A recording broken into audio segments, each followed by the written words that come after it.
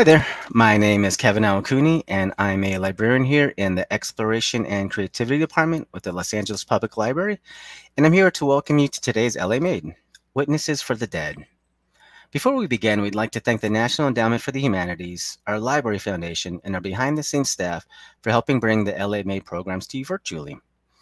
LA Made focuses on the diverse landscape of Los Angeles, highlighting the immense artistic and performance talent that has developed in the course of the city's eclectic history. If you'd like to see more of our amazing programs, please visit our online calendar at lapl.org/events.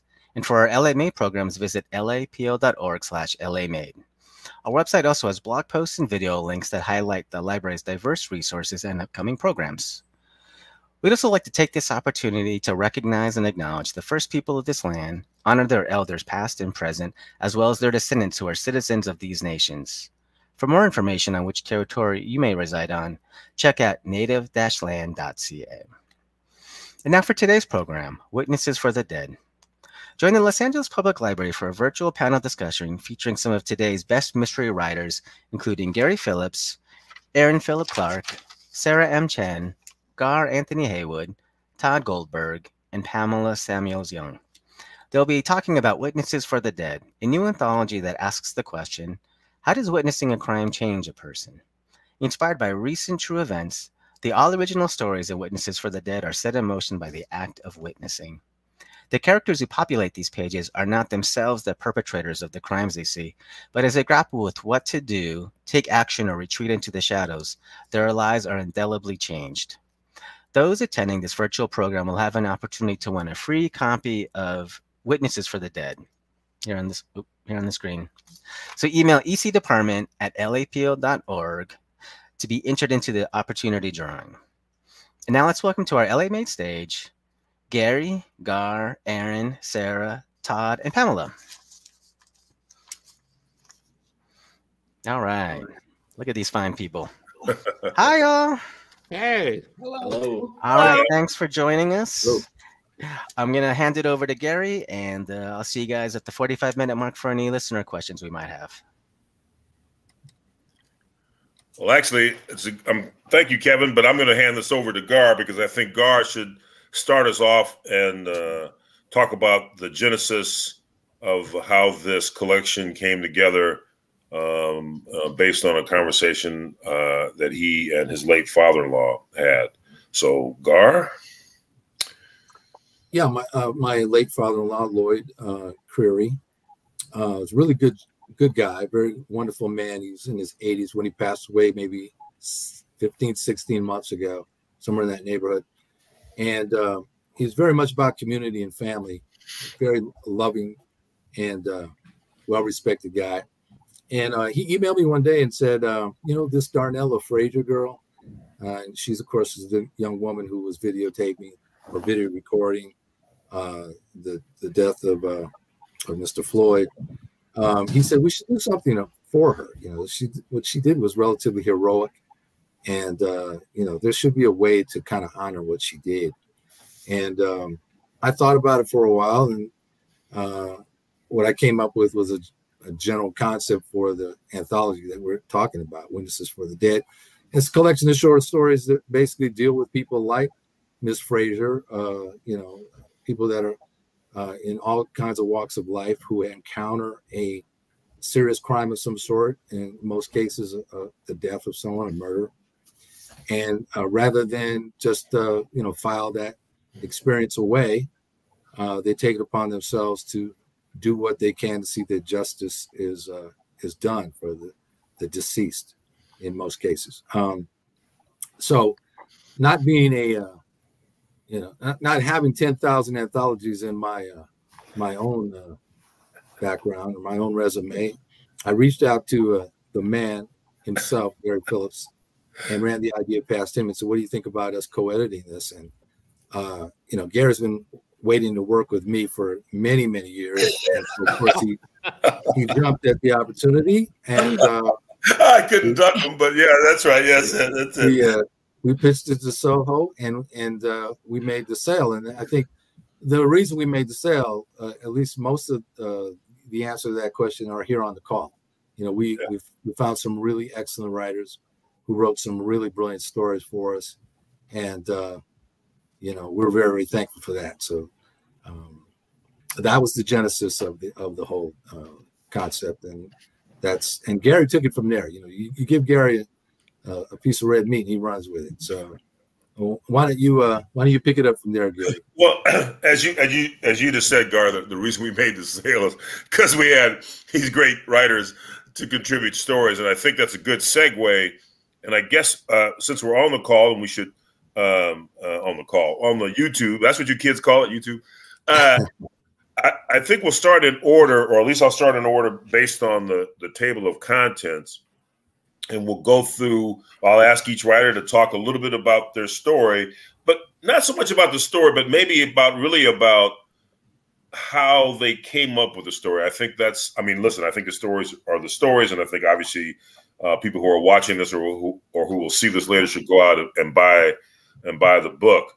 But I think it's always interesting to hear about how an idea comes to you and how it kind of germinates, you know, as you set it on the page or even before you set it on the page. So I'm just going to go in order how it is here listed. So we'll start with Aaron. Why don't you tell us what the title of your story and kind of how you came to it? Sure. So the title of my story is Death at the Sundial Motel. And excuse me. And I guess the genesis of it, I was living in San Diego about 5 years ago, and I was working for the International Rescue Committee. And so what we were doing was resettling refugees. And oftentimes these were an incredibly vulnerable population. And there are instances where they were being exploited, especially there was a group of Somali girls who had been exploited, sexual exploitation. And so we had been working with the police. And so I think that was kind of in the back of my head when I started to think of this story, because I was thinking about individuals who don't have much power, or I won't say completely powerless, but don't have much power just when we're talking about the structure of society. And so they were very dependent. Oftentimes there's a language barrier involved, or they're just kind of in the shadows of society a little bit. And so I was trying to think of a character who could emerge from that, and emerge from that when she had to. And so, you know, that's how I got the character Alma. And essentially once her son is taken from her, she's put on this course. And it kind of brings up a bit of her past. Right. So she's no stranger to violence, but she had set that aside with the hope of being able to have a new life in the United States. Very good. I'll just add something, and I'll get to Sarah next. But it is certainly the case in Alma's case that she certainly has power. She certainly, or at least she can call upon it when she needs it. I guess that's the way to say that, right? Yeah. All right. So next up, I think Sarah, why don't you tell us about kind of the origins of your story and kind of how you came to it? Sure. So my story is called A Family Matter, and I actually had an idea of a story. I ended up writing something totally different. Something with anti-Asian. That was sort of my launching point, but I had no idea what I wanted to write. So I just did a lot of research and came upon this article about a bookseller who fled Hong Kong during the protest in 2019. And he fled to Taipei.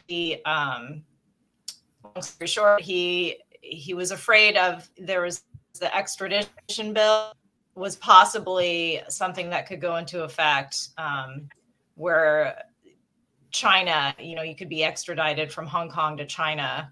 And he detained in China for selling books that criticized the Chinese Communist Party.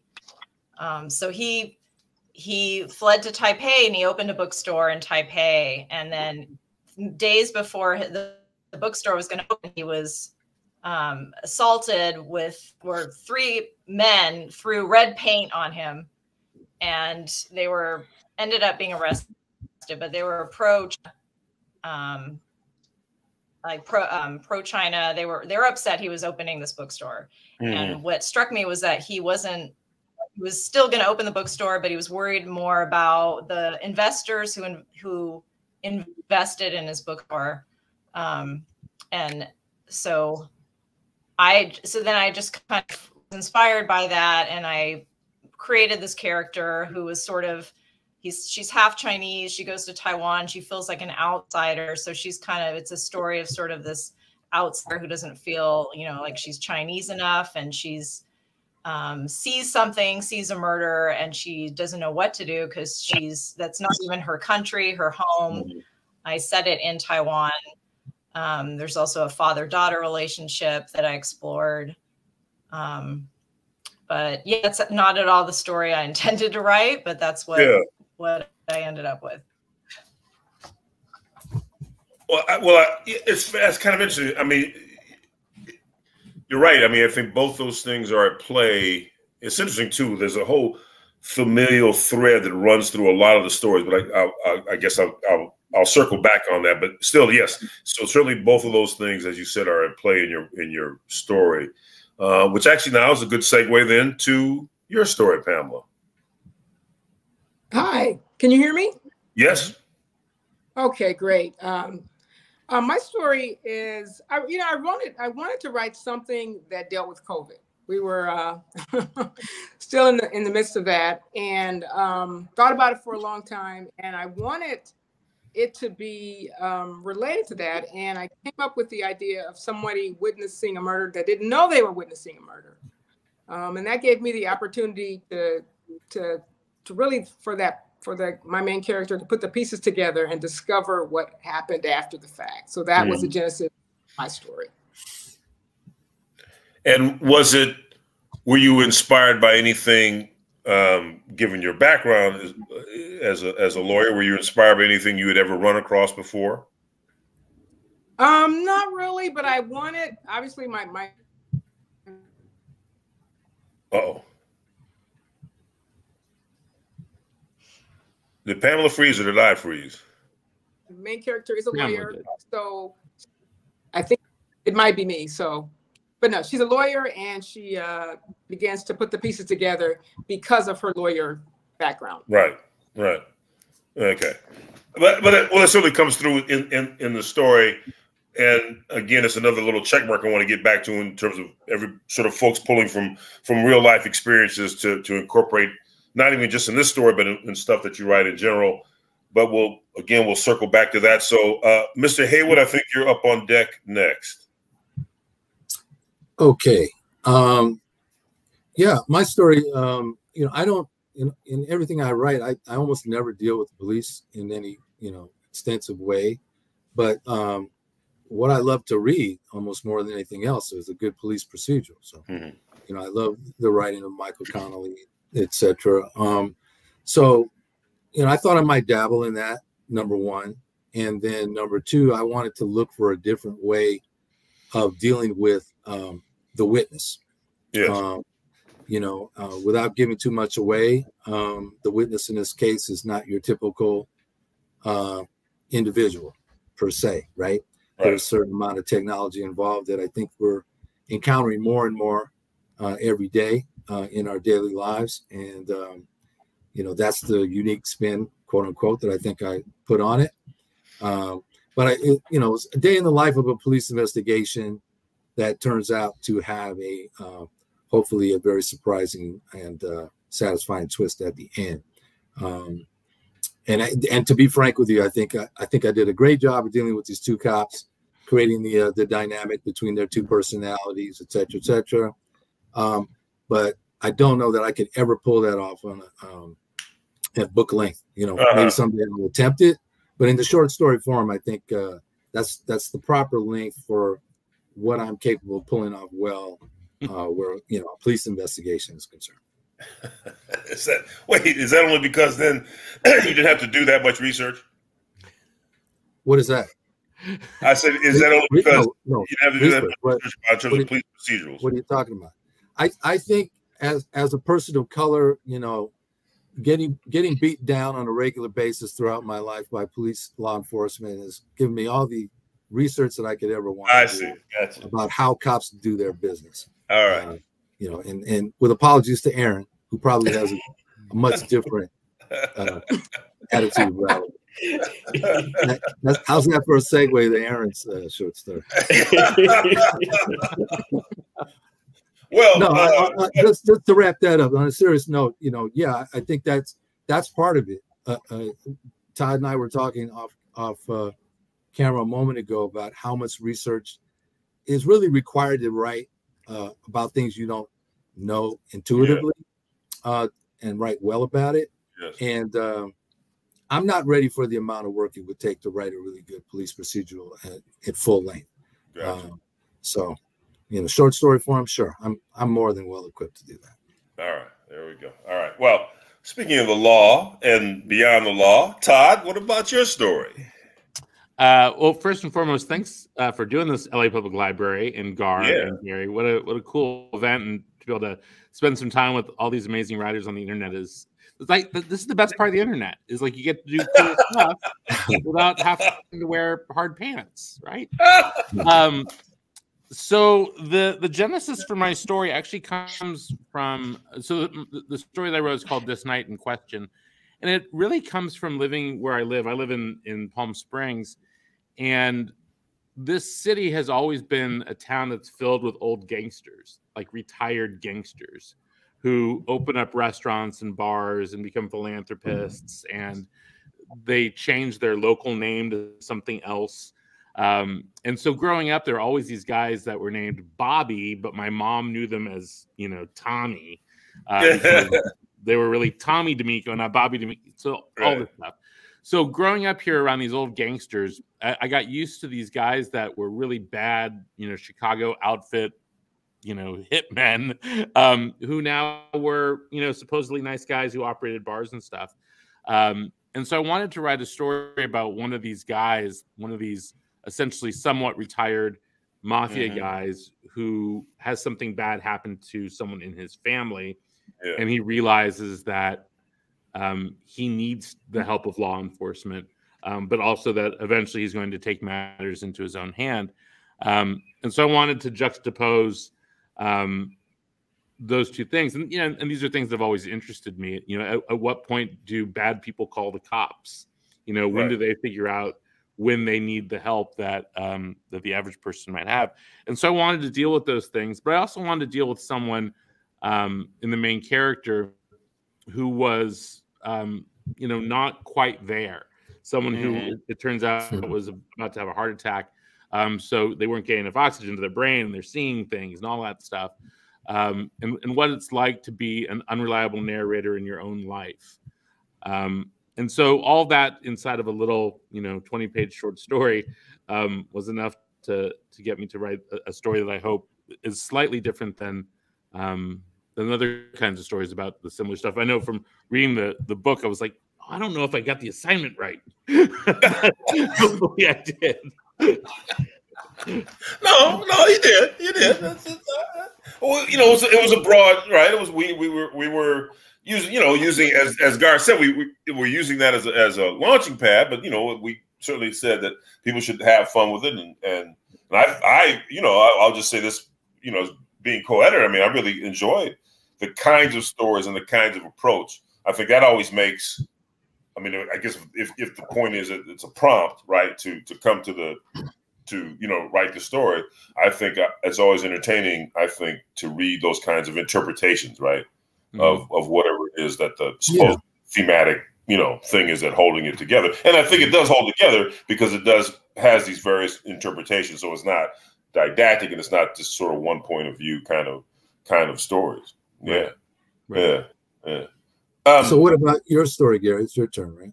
It is my turn. So my story, Spiders and Fly, I'm not quite, you know, it's one of those things where you start off with one idea, kind of like what Sarah said. I started out with one idea, and then somewhere in the middle of it, you know, it changed. But I knew, and I guess I was somewhat driven by the image, and I liked the image of this guy at night trying to cross the freeway, right? Because that's kind of, it's during the day it's hazardous, and during the night it's even more hazardous. And I thought, well, that's kind of interesting. Yeah, well, you know, what would compel him to do that? You know, what's chasing him that makes him want to risk his life like that? Because of course it says whatever's behind him is even worse. Mm-hmm. So once I kind of knew that idea, and then once I kind of knew, all right, I'm going to make him kind of more, you know, I guess the term is not a good term, mild mannered. Maybe, I guess that's a good term. You know, more of a mild mannered, kind of ordinary Joe kind of guy, and he gets caught up, right, in this kind of extraordinary circumstance where he sees something, kind of like what a couple folks have said. He sees something, and he's not quite sure what he sees, but he does the right thing, right? He makes the call, you know, to report it. But well, not to give too much away, but of course it's in making the call that gets him in trouble, right? So I guess I'm not trying to make a bid for being a bad citizen. I guess I should say that right off the top, right? You should report the thing,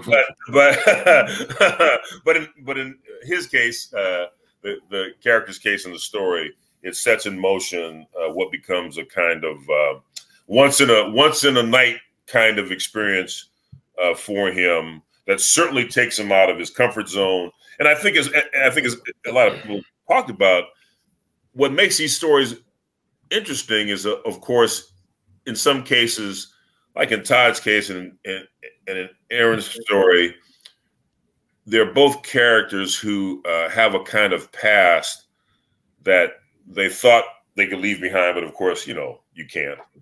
And in other cases, they're just ordinary folks. They're just people, everyday people, but now they're called upon, partly for just self-preservation, to do something, you know, that they wouldn't normally do.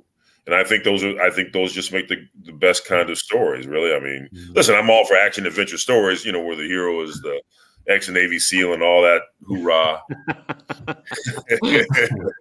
But we kind of know how those stories go, right? We kind of know, you know, but it's really putting that ordinary person under pressure, putting the squeeze on them, you know, and you're going to mess up, right? You're going to make mistakes. You're going to do things backwards. You're going to, you know, whatever. You might fall apart. I think that just makes it all the more fascinating. Yeah, I think one of the reasons that we got stories as good as we did is because, you know, you're dealing with characters that are highly conflicted, right? Yes. I mean, we all struggle with the idea. I mean, this whole business about being a rat, you know, this goes way back to, you know, the early days of gangsterism. Right. You know, if you go to the cops, or even if you say anything, you know, just if you go home to the wife and you tell her what you saw, even that could be considered by a lot of people, you know, stepping outside of what you should do. Right. If only to preserve yourself. Yes. So, you know, I just like the idea that a lot of these characters in these stories came at that, you know, that challenge from different directions. Like we got very few stories, Gary, I think, that where the hero or the protagonist was just driven, you know, by goodwill and you know, and good citizenship to do this wonderful thing and expose what they've seen, right? Almost nobody came at it from that direction, and that's because, you know, it's way more interesting to deal with the characters that we ended up with, who, like I said, are having a hard time figuring out, do I do this thing? Do I take this step and actually, you know, publicize in some way what or they're driven by something, you know, deep down inside of them that, you know, that, like I was thinking of Aaron's character, that this seemingly, you know, non-threatening woman, because certainly the way he describes her, but of course she has this really incredible past, but it comes out, you know, and it comes out the way it should, which is to say it's just sort of revealed over, you know, a period of time, over, you know, over the progress of the story. So exactly that, so that even the people that have a kind of background, who have, you know, maybe have dealt in violence in the past, but even now they are reluctant. Even now they are, you know, they've turned a different corner, or at least they thought they turned a different corner. Right. but the idea that, yes, invariably circumstances and just the being propelled by their own, just the stuff that's in their head, man, whether it's guilt or remorse or revenge, but the things that keep pushing them forward. I think those are I just think those are wonderful, those are great character traits that I think that folks have explored, in these various stories. So having said that, I'll put Sarah on the spot again. And so less about, I guess, how you came to the story, Sarah. I guess the question then is, how do you, when you're writing a character like the protagonist in your story, any story, but let's talk about this one in particular, how is it that you get inside their skin? How do you get inside their head? Well, I have to write the story out to figure that out. I didn't really know who she was until I started probably maybe halfway through the story. Then it's like, oh, this is who she is. But she's not what I intended initially. I knew I wanted to write about a woman who was in a foreign country and she feels like an outsider. She feels ignored, kind of on the outskirts, which I think is what drives her to find out what happened. She witnessed a murder and nobody's listening to her. Right. So I just think of, I think of myself when I go to Taiwan. I feel like an outsider. I don't speak Chinese, or I understand a little of it. And people look at me and think, you're obviously not Chinese. What are you? And so I kind of, I guess, incorporate how I feel. I mean, I do that with every character. Little bits and pieces of that character, the protagonist, are bits and pieces of me, and people I know. So with her, I just, I really channeled a lot of how I feel when I'm, in a foreign country, or I don't speak the language, or, and it also, I deal with the father-daughter relationship, which again is, I guess, me, maybe it's sort of like therapy, working with my dad, because, he lives in Taiwan, and sort of also the politics of Taiwan, which is really common. I mean, I can't sit in a short story, but so I don't know if that answers your question. Oh, yeah, that starts to get at it, and yeah, so it's a lot of like.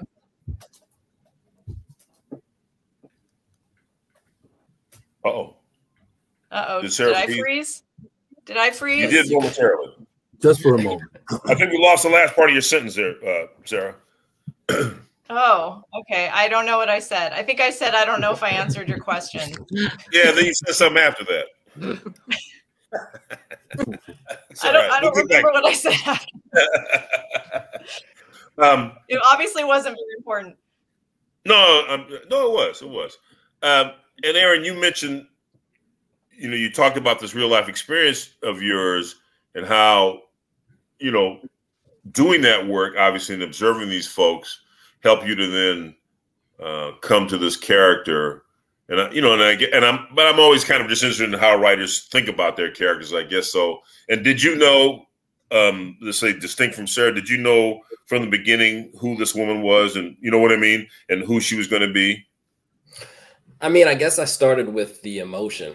So I started with, the fact that she would be grieving. So once her son is taken, and then I said to myself, if you were undocumented or you were a refugee, and essentially you were in the country and you were already being exploited because she's being exploited at her job, but you have this huge distrust of the police because of your experiences in your home country, right? And then also the fear of being deported.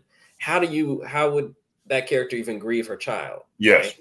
So her child is taken from her in this violent way, and it's not like she could run to the police. So it's like, well, where can she go, right? And so that's really where I started, and then I kind of I think that's where some of her background was born from, because it's like, you know, if this was, you know, her home country, she knew exactly what to do, right? And so we get a glimpse of that, how she handles the situation in the story, but you know, she has to do it with this mindset of, well, I still kind of have to tread lightly, right? Yes. Until she gets to that point where she finds the girl who's being exploited, and she realizes, oh, there's no going back. Right. Like you know. Right. Right. I'm in this far, so I'm in all the way. Yeah. It was too much of a trigger. So once that happens, you know, she understands, you know, essentially that who she was in her home country is who she's going to have to become again if she's going to get justice, and not just justice for the girl who's being exploited, but justice for her son. Gotcha. And so, Pamela, I have a slightly different take on my question for you, which is, in your story, it is very much. I mean, listen, all mysteries are a puzzle to some extent, but yours is very much more of a, you know, it's a kind of more cerebral puzzle that the character figures out, right? I mean, it is partly about the situation she's in, but then it's also about really how they step back and they sort of take it apart. And was that intentional in terms of giving that character that ability? Uh-oh. Who was trying to figure things out like she was at work. Can you hear me? Yes, we can hear you, but you're kind of glitching.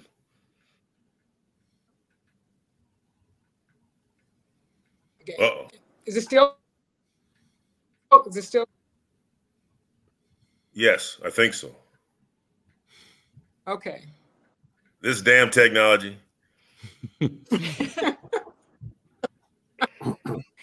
Well, I'll try one more time, and if not, we can pause me. But okay. Now I forgot the question. No, the cerebral nature of the puzzle nature of your story, and your character who figures this out. I mean, I guess I'm just saying, how intentional was it to make her that kind of thinker, that kind of person who, you know, this analytical person? Yeah, very, very intentional. I mean, again, this was somebody she loved. This was her twin brother. Right. And she couldn't accept that this was happening to him.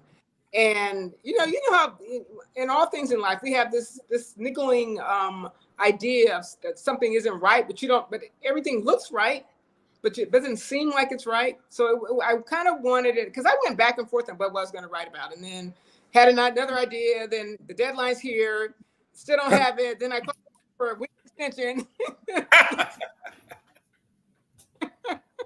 And so sometimes some of us all tend to write better under pressure. But I wanted, because I didn't want it to just be something you could say, oh, this is what happened. I kind of wanted to be a slow reveal, and I tried to make it that way. So, right. And because this was, you know, he was close to her heart, but also the person, the culprit, was close to her heart in some ways. So, right. No, it's. All right, we got most of that. Now she just faded out again.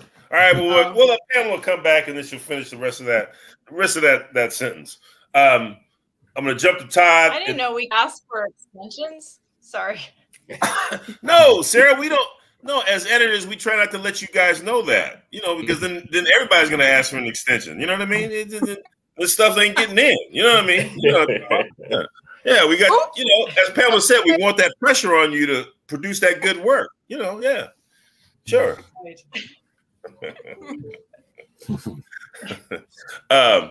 So Tod, back to Palm Springs for a minute, because I am interested in how you frame thinking about your story, which is to say, hearing these old stories about the old Palm Springs and the gangsters, and you know, folks who move there to kind of reinvent themselves, or you know, kind of lay low or whatever. So, and I know you've written quite a few stories about that area. So, I mean, are you just sort of constantly kind of mining, you know what I mean, the past as well as the present for your stories? You know, it depends. You know, I certainly have my obsessions, right? and I know what I'm interested in, and sometimes I find myself writing stories that take place here because my obsession with certain things, like why we abide certain kinds of crime, why we allow, what I've talked about this before, but why there's a museum in Las Vegas to the mafia, but there's not a museum in LA to the Crips and Bloods, Right. Like, these are these larger existential questions about what we accept for criminals and criminality in the United States. And so I'm fascinated by that. And a lot of it happens at a smaller level here in Palm Springs because it's a city that was built by criminals.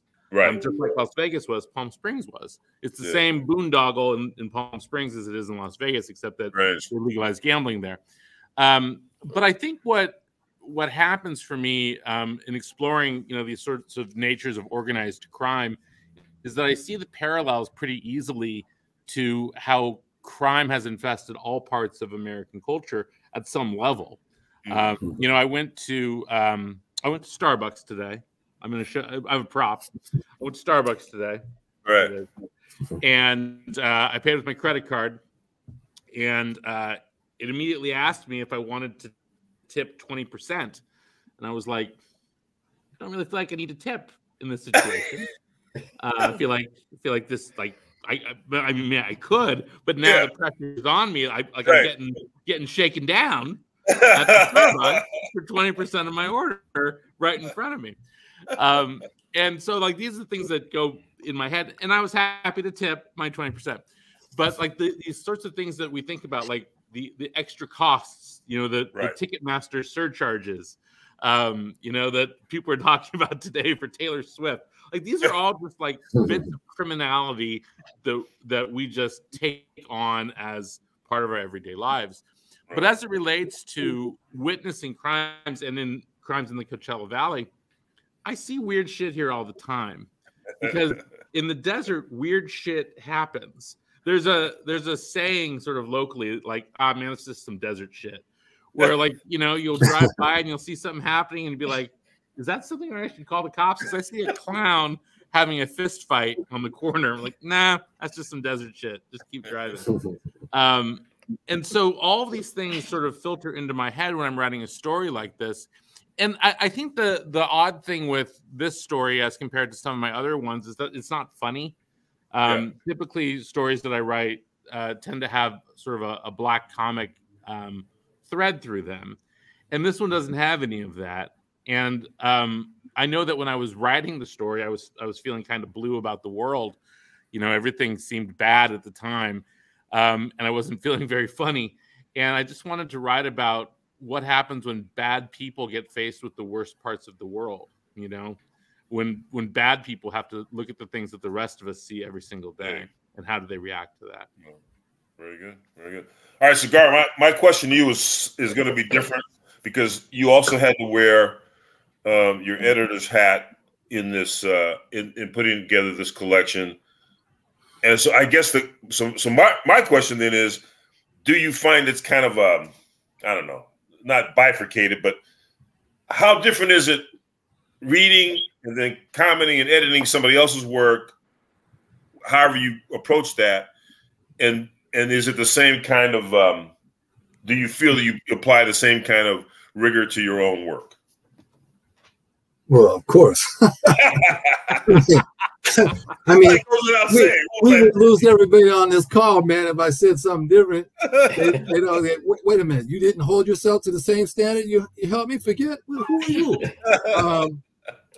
No, I don't know how to answer that, Gary. No, in all seriousness, it's like, I think that you never take your editor's hat off, okay? If you're the editor of the anthology, even if you're writing your own story, obviously you want the quality of your story to meet the standard that you're setting for everybody else, right? Yeah.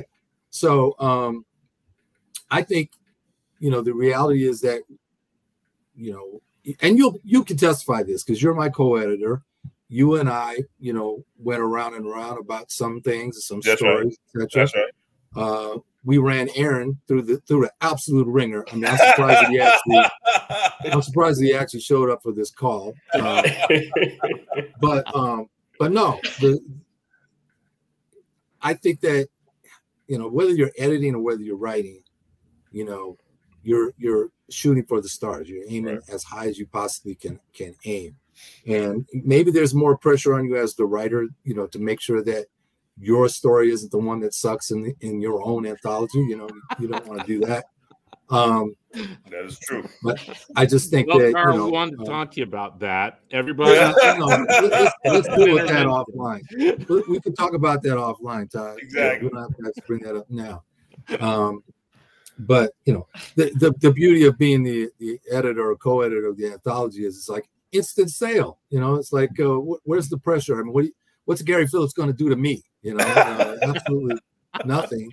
So you know, so yeah, there's no pressure where that's concerned.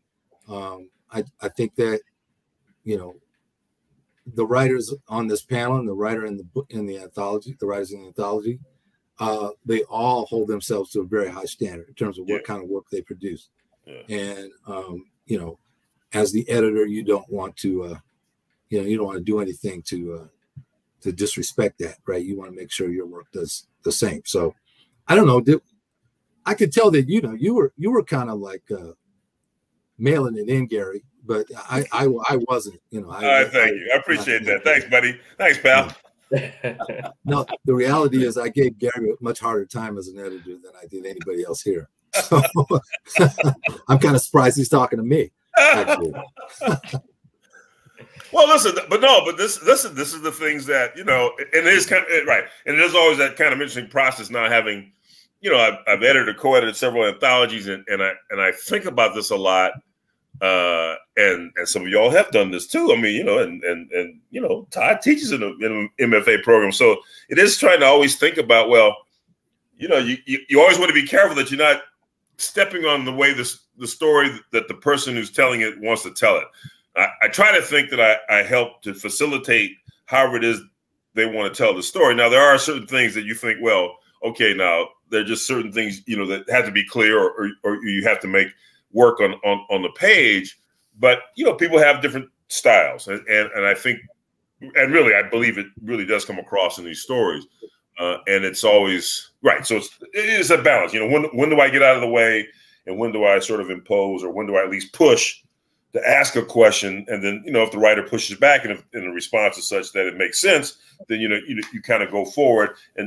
But sometimes, you know, sometimes that can be a loggerhead. But I mean, I think really in this case, I think in the end, yeah, I think all this stuff really came to fruition. And listen, and not for nothing, these stories also had to go through another edit once we turned them in, right? So there, I know in some cases there was even some stuff that came back from the editors at Soho. But all that to say is that I think in the process of all that, stuff did not get, you know, the lights did not get dimmed. I mean, they got, you know, it was sharpened, and whatever the metaphor is I'm looking for. But I think it came across then in the polished finished product. Gary, can I tell the world about advice you once gave me on an edit many years ago that I give my students on a regular basis? Sure. So Gary was editing Orange County Noir, and I was going to have a story in there, but then my book came out before it, and so I had to pull it. Doesn't matter. Gary gave me the best advice I've ever received on writing short fiction and novels in general. I don't even know if you remember what you told me, Gary, but he called me up. We were talking on the phone about the short story, and he's like, all right, page 5. You need to do something hardcore on page 5. And I was like, something hardcore on page 5. You're like, yeah, some hardcore has to happen on page 5. I was like, all right, okay. He's like, all right, moving forward. Page 11, something badass has to happen on page 11. And I was like, something hardcore on page 5, something badass on page 11. And you're like, yeah, man, like something badass has to happen. Okay. And then you get to about page 17, and Gary, you said, like, does he have a catchphrase or something? Like, can you throw in a catchphrase right here? And I was like, I don't really write catchphrases. And you're like, all right, well then, some hardcore again right here. And I was like, oh, okay. And I was like, so just so I'm clear, page 5, something hardcore, page 11, something badass, and page 12, something hardcore. And you were like, yeah, that'll do it. And I was like, all right, yeah, okay. And I swear to God, Gary, like I created an MFA program at UC Riverside with that theory in my mind. Like, you know what? There you go. Do something hardcore and do something badass. If not, do something hardcore again. Do some hardcore again. That's it. Dude, it's the best advice I've ever received in my entire life as a crime writer. There you go. There we go. You realize that everybody's going to jump off of this call now and go through Tod's book and through Gary's stuff. That's right. Page 5, page 11, page 17. We're going to be looking at all 3 of those pages and everything you guys have written. That's it. Sure enough, we're going to find something. At home, the story is called Rainmaker. It's in my last book, The Low Desert. You can go that's it. All right. That's a perfect segue. Back to you, Kevin. Cool. Page 5, badass, hardcore. Yeah. All right. So we have a question here from a viewer. When writing something based on or inspired by things that really happened, how much freedom to deviate from facts do you feel you have? Or conversely, do you feel like you must widely deviate? So I guess whoever just wants to chime in with their thoughts about that. Don't do it all at once, though. It's one at a time. Well, I know I wrote my story based on like a real situation that happened in Taiwan to the bookseller. So, but that was like an inspiration, kind of a launching point. It wasn't, like an account of what happened exactly. So it was just more like inspiration for my story. Yeah, and I wonder if a lot of it is like you find you look at the act or the event and then you try and figure out like what's the story behind it and build out from there, kind of figuring out the interesting things, because you're not doing journalism, you're trying to convey a story and convey a feeling or an emotion, or I'm thinking hopefully you're creating some sort of feeling within the reader and then leaving some sort of lasting impression, and so you're working towards it. I mean, I don't mean to put words in your guys' mouth, but that's what I would think of as some of the process. Well, I think too, you're writing sort of adjacent to truth. The emotional truth becomes more important than the actual truth, if that makes sense. Sure. And I think about writers from Graham Greene to Michael Connolly, where they're writing about things that are of current interest, but they're putting their own spin on it. I think about this as it relates to the Quiet American by Graham Greene. Graham Greene predicted the entire outcome of the Vietnam War in the Quiet American, and he was writing about it contemporaneously, and he's writing about things that are adjacent to truth that ended up being truth. And so I think as long as there's that emotional and empathetic bridge to reality, being a strict moral adherent to the reality itself doesn't quite matter. And I'm sorry I stepped on your toes there, Sarah. Oh no, you're fine. Gar, did you have something to add though? Well, I was just going to say I don't know. I don't know under what circumstances a writer feels obligated to deviate from what he's witnessed or he or she has witnessed in order to write about it.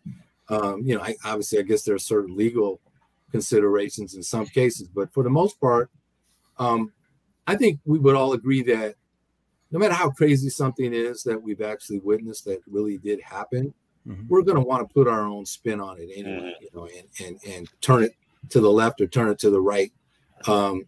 We're not reporters, we're writers. So the idea of just writing something exactly as it happened, the dialogue exactly as it was said, is not really what we're into. We're all here because we're into fiction and adding our voice to what we see out in the world. So yeah, cool.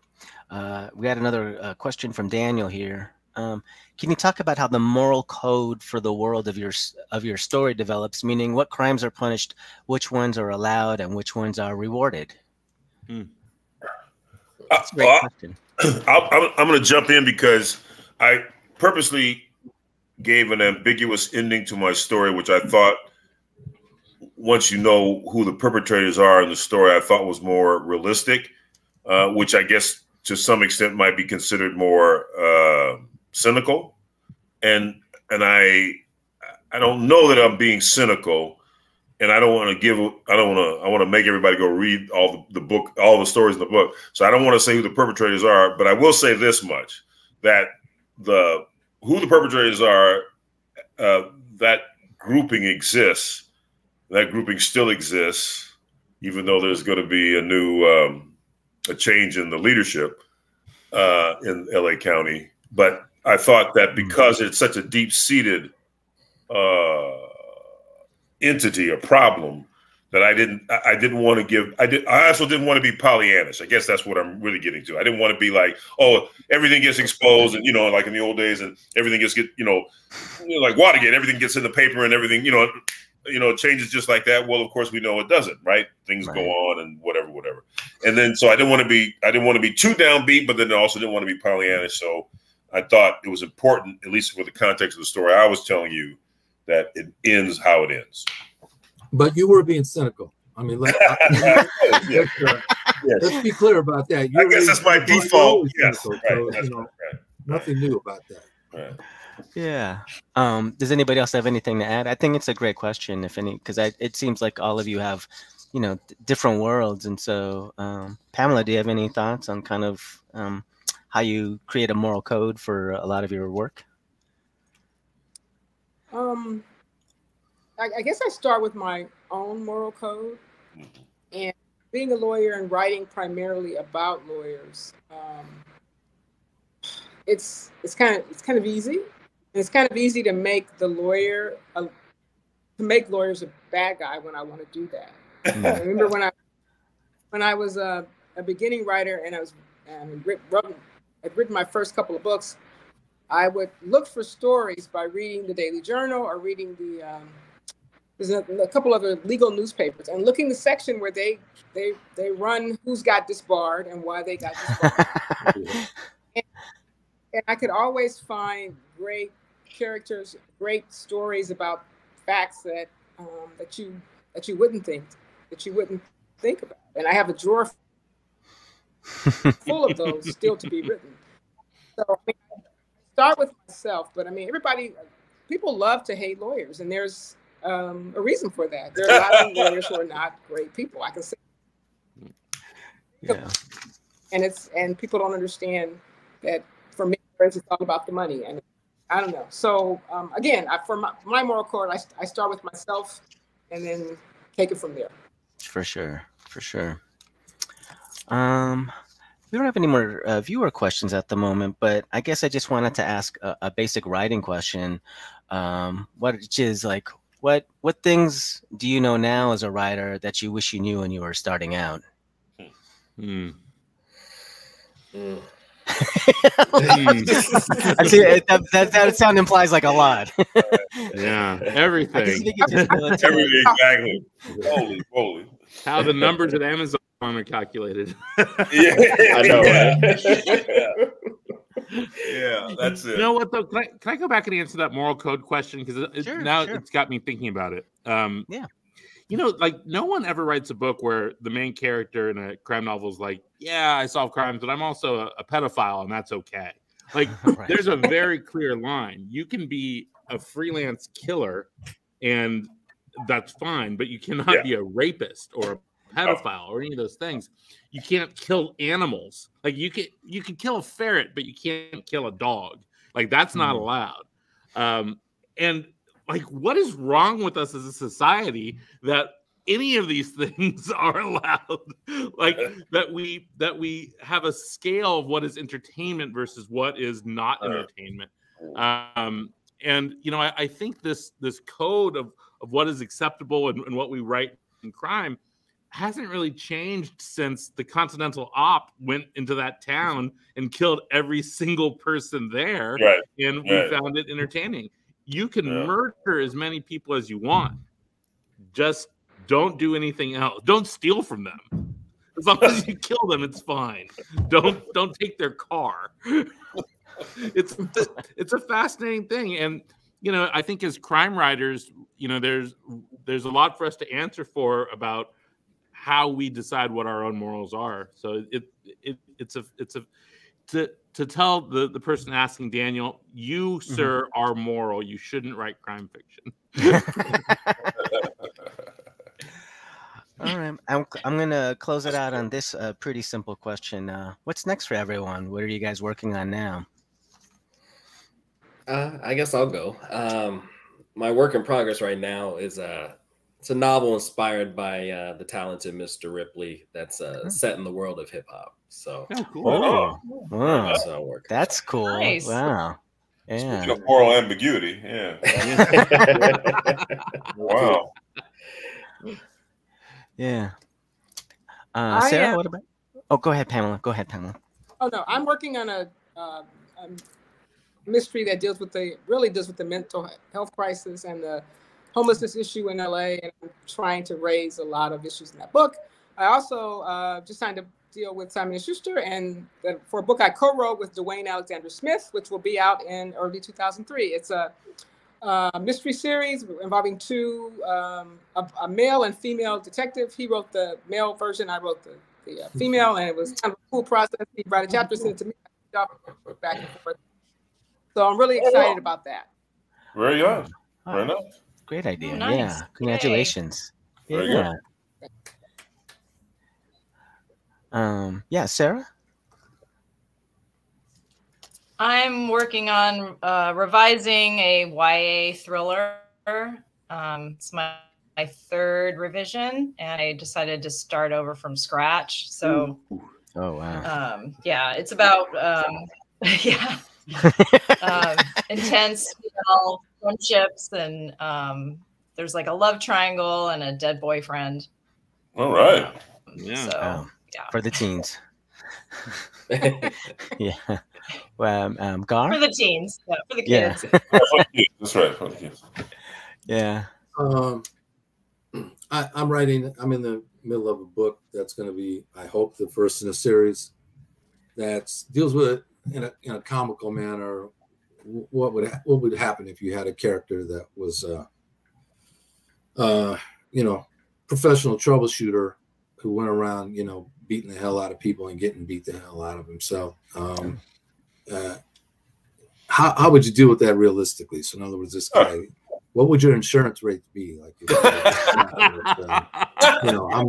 how would you manage to get in your car, with your back and your arm, in a splint, etc.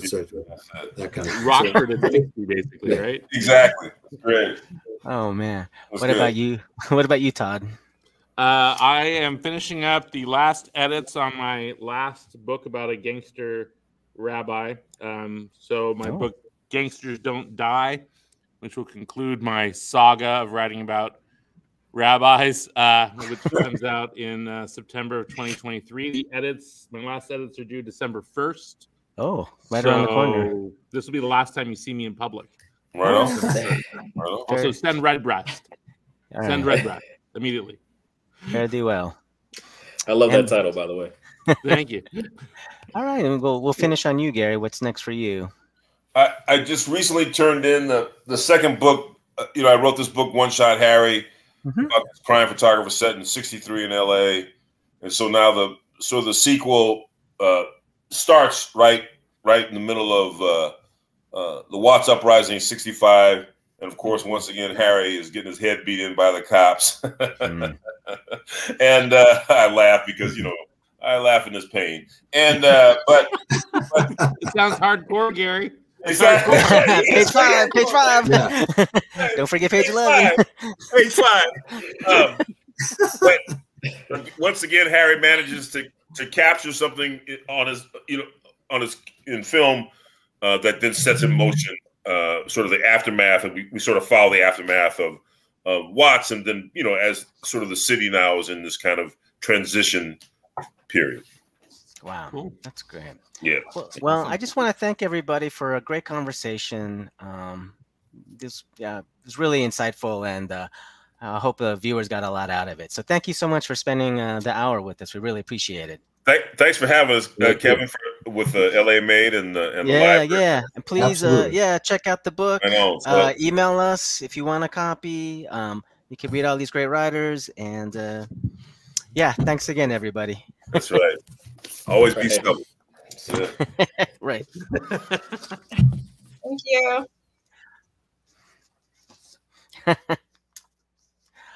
All right. Thank you so much for joining us for today's LA Made program. And remember to check out the library's online calendar at lapl.org/events for upcoming library programs, including our next program, which will be on Friday, November 18th, tomorrow at 4 p.m. with writers Zahara Omar Shanzab and Bahram Rahman. The library is proud to present young adult author Zahara Omar Shanzab and children's author Bahram Rahman as they discuss their book stories and experiences of immigration. Those attending this virtual program will have an opportunity to win a free book. So until next time, we do truly appreciate all your support. The success of LA Made and literally all of our library programs could not happen without viewers like you, so thank you very much.